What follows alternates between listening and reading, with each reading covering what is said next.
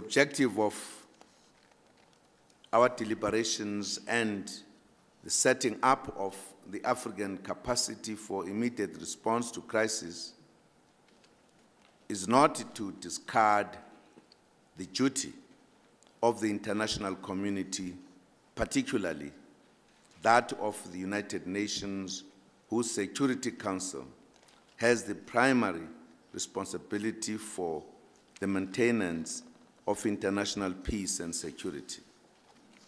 Rather, the objective is to ensure that Africa contributes in a more active and substantive manner to collective security as provided for the United Nations Charter in a spirit of partnership and burden sharing.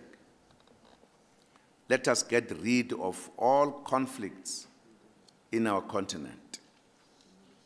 Let us work actively to develop our continent, providing African solutions to African problems. The time to manage our own affairs as Africans is now. We must therefore work together to develop our continent, to change the quality of life of African citizens for the better. Africa is rising economically, politically, and socially, and is increasingly taking its rightful place in matters affecting international governance and the world order.